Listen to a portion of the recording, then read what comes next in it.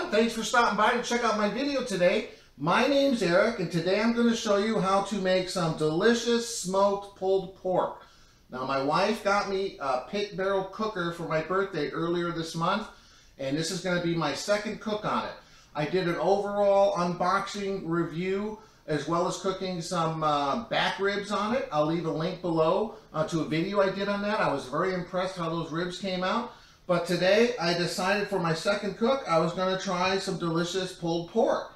Another reason that made me motivate to try this next was because my wife bought me these wonderful bear claws, which are used to shred the pork when you're done cooking it. So of course I had to check these out.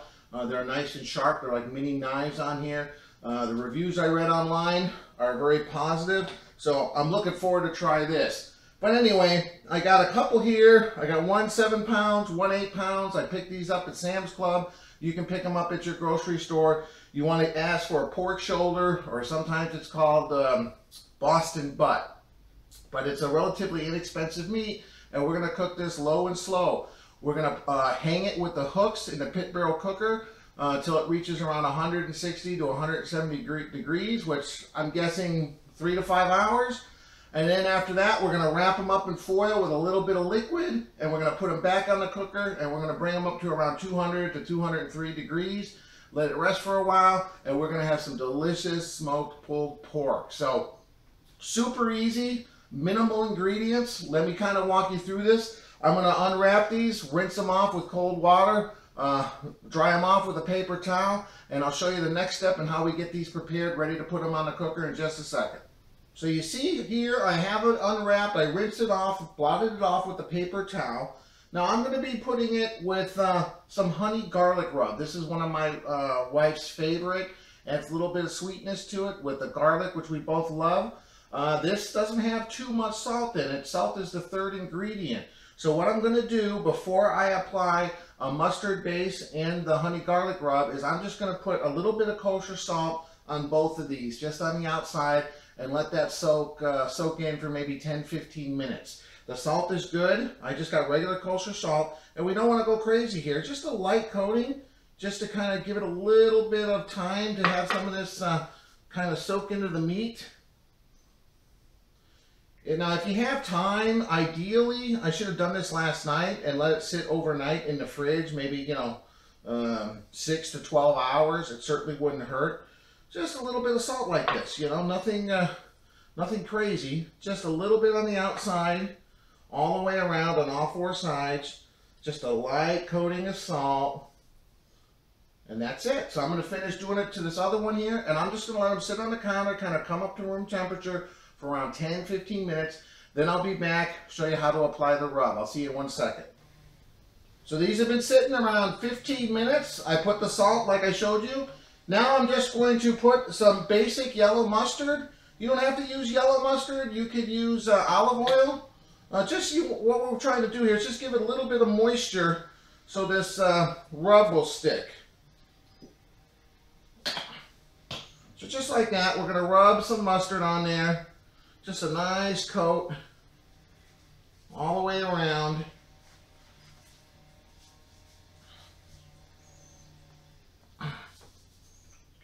More.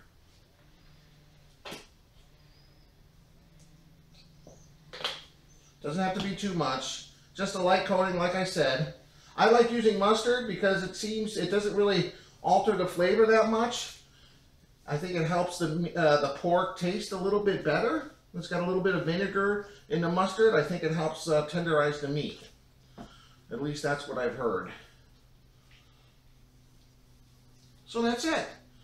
Then we're going to take the rub, and I'm just going to sprinkle it on here, and we can be pretty generous with it.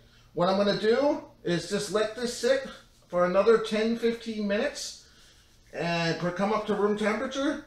I'm going to finish doing both of these. In the meantime, I'm going to go outside, fire up that pit barrel cooker, get the charcoal basket going. We'll be back in a little bit when we're about ready to put these on the pit barrel cooker. See you then. So as you can see, I got them both coated with mustard and the dry rub applied. I put the hooks from the pit barrel cooker, one on each side. We're just going to hang these on the rebarbs inside the pit barrel. Make sure you put them in there as strong as possible. I'm just going to let these sit out there. I'm going to go outside, fire that thing up. I'll meet you outside in just a minute. All right, I've had these coals going for just about 15 minutes. I'm going to pour them on the coals in the bottom basket there, and we'll be back in a second. All right, here we go. Some nice hot coals. Those poured evenly in the basket here.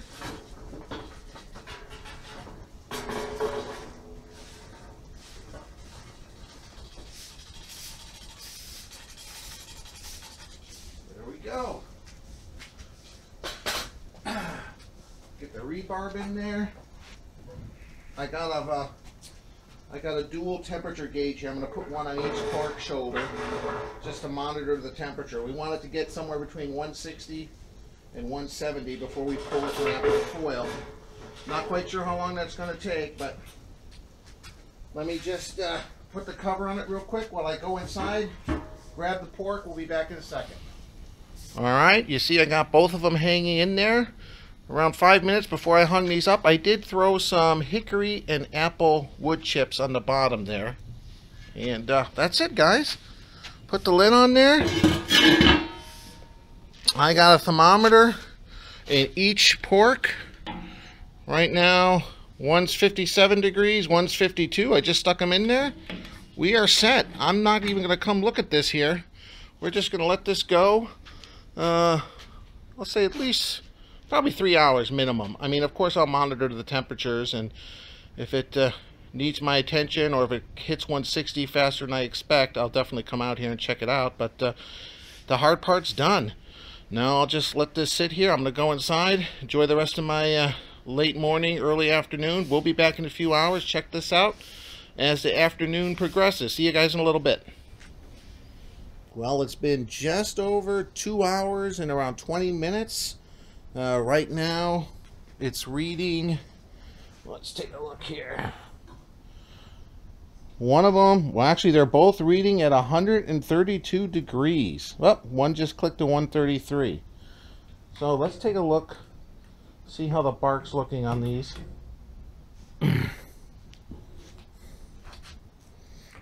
Wow. Oh, it smells wonderful. Oh my goodness, look at that bark. There's a lot of juices collecting up on top. It looks wonderful. Fire's still going good down there. Some nice heat being generated. Okay, guys, we're almost there. We're going to go for probably another hour, maybe hour and a half till it hits between 160, 170. We'll be done giving it smoke, and we'll wrap it in foil. So see you back in a little bit here. Well, while I have a little bit of time to wait till it's time to wrap those pork shoulders, I'm going to try a new beer here. Point the Way IPA by Golden Road Brewing Company out of all places, Los Angeles, California.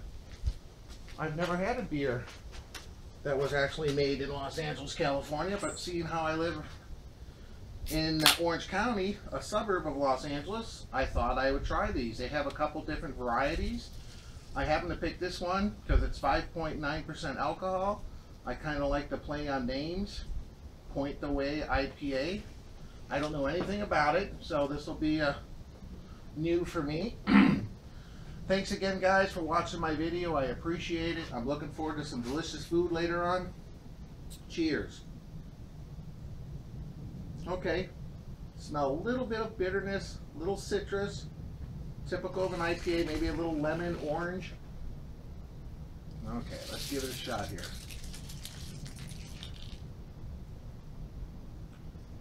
Oh, it's very crisp. It's got a heavier carbonation than I'm used to from an IPA. Aftertaste of malt, but it is very crisp, very refreshing. Not really bitter, not as bitter as it smells. Oh, it's good. You can definitely taste a little bit of the fruit flavor. A little bit of, it tastes like orange, lemon, citrusy. Now, it doesn't have your traditional punch of a good strong IPA, but it's a pretty decent brew, I have to say. Especially considered that they brewed it in Los Angeles. I guess they do know how to make beer out here after all. Well, I'm going to sit here in this beautiful afternoon, sit here, wallow in this delicious smoke coming from my pit barrel cooker with that pork. Right now, one's reading at 140, one's reading at 142, so we got around 20 to 25 more degrees. Probably take another 45 minutes to an hour. I'm in no rush. I'm going to enjoy my beer, guys. Thanks again for watching. We'll be back in a little bit. I'll show you what to do when these hit between 160, 165 when we wrap them up in foil and get them ready for that final stage, that final cooking stage. So, see you guys in a little bit. Cheers. All right, it's been 4 hours exactly. I'm getting temperature readings. They're around 10 degrees apart. I'm just going to do some spot checks and see. I think they're about ready to be wrapped. I apologize, but the timing's not right. The landscaping guys are on our street going nuts with the blower. So let's see what we're doing here. Man, the bark looks absolutely wonderful. Okay, this is reading 162, which is perfect. Let's stick it in this one here. 161, 162. I'll spot check it a couple places, but that's what we're shooting for. We're shooting between 160 to 170. Mainly, you want to make sure it has the bark that you're happy with, and I'm very happy with this. Man, it looks wonderful. I can still see a lot of juices there. This is going to be nice. Now we're going to wrap it in foil. I'm going to put a little beer in the foil, wrap it really tight, and then put it back in here on the grate, and that's going to allow that beer and that moisture to kind of steam the meat a little bit, get it nice and tender, bring it up to 200 degrees. I'm going to go get a tray from the kitchen, take these off. I'll meet you inside, show you how to wrap them up.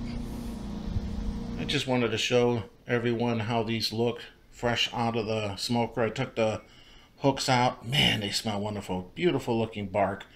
Lots of juice in there still, but we got to bring it up to around 200 degrees. So you want to take some heavy duty aluminum foil. Let me show you how we do this with the one. My dog Dixie Doo barking at something as usual. Alright, so we take one, stick it there. Now what I do is I put a little bit of the rub back on there just for a little bit more flavor. Just a little bit.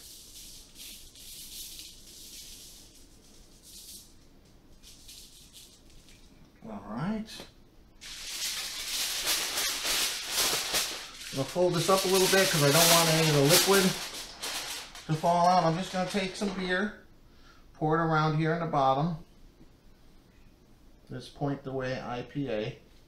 Doesn't need to be a whole lot because there's going to be some juices that are coming from this, but just enough to get it started, as they say. Alright, that should be sufficient. Okay. You want to just wrap it nice and tight. Try not to kink anything.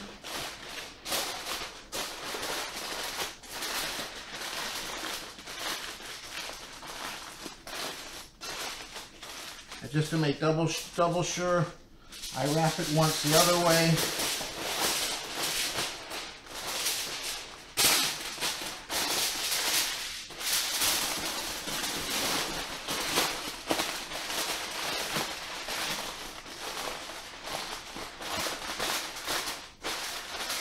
There you go.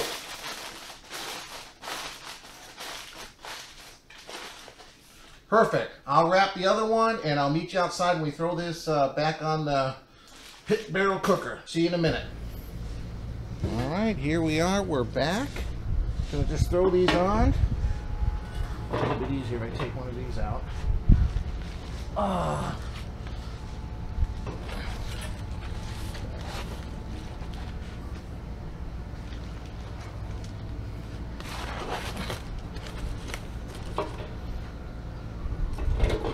Got to keep the rods in there to help circulate keep the proper airflow. There we go. And let's take the temperature probes here. Let's see. All that foil into the meat. Perfect. Oop. So one here.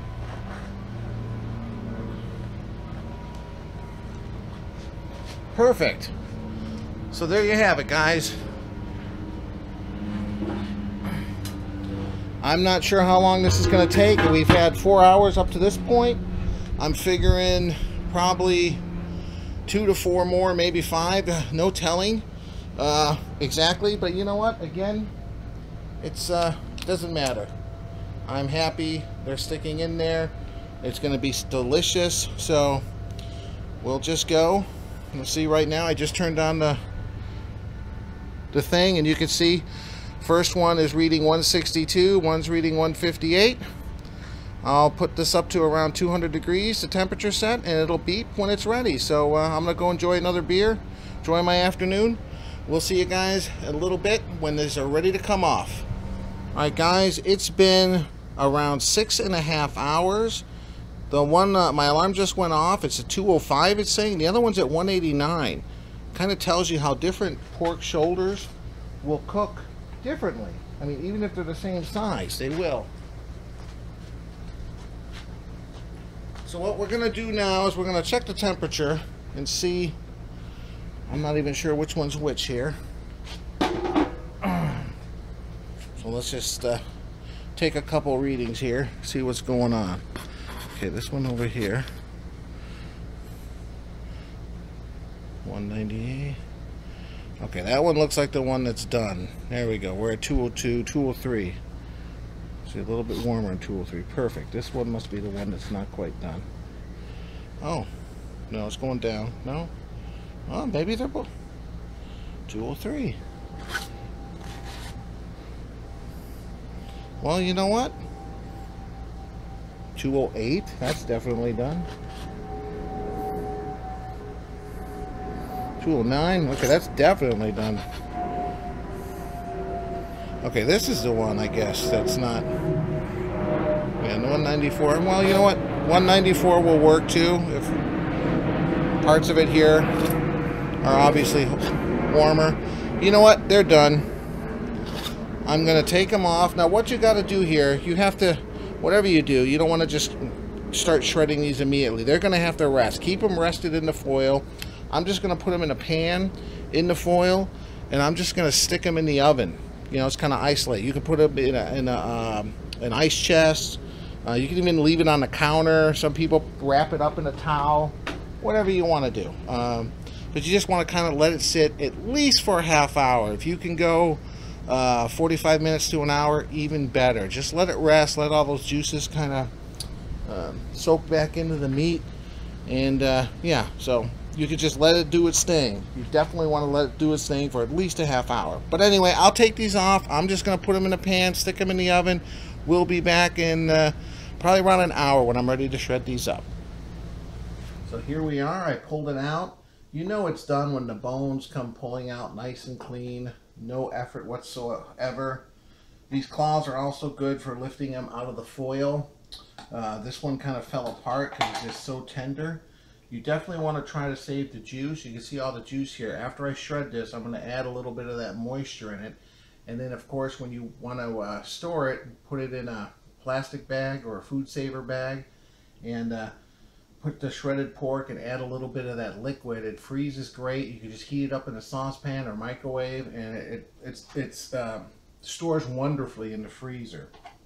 So here we go, guys. I'm just going to start shredding this up. You guys can take a look at it here. Oh my goodness. Look at that nice smoke ring. Now there's going to be pieces of fat in here, obviously, and after you shred it down to nice manageable sizes, you want to remove the big globs of fat. You know, you're going to add some of that liquid in there for flavor. So, wow, this looks delicious. Okay, anyway, I'm going to have to give it a quick try here. Let's see.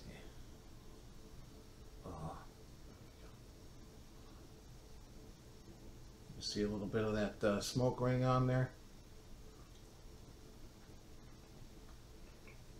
Mmm. Wow. Really good.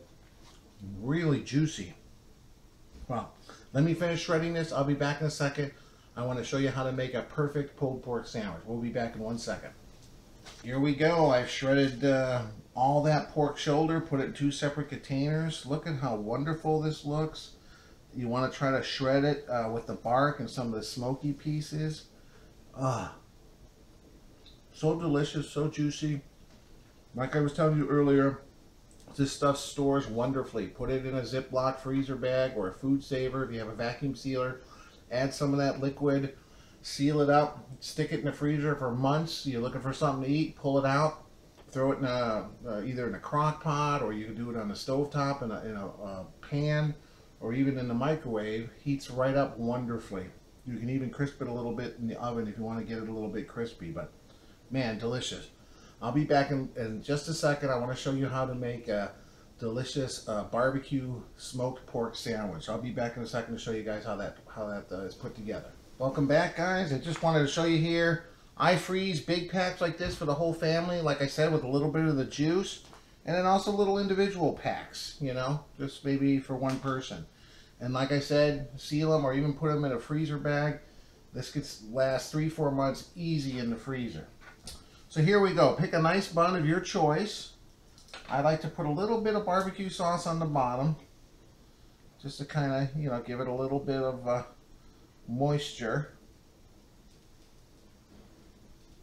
And of course, use the barbecue sauce of your choice. I like Crisp & Pitts here.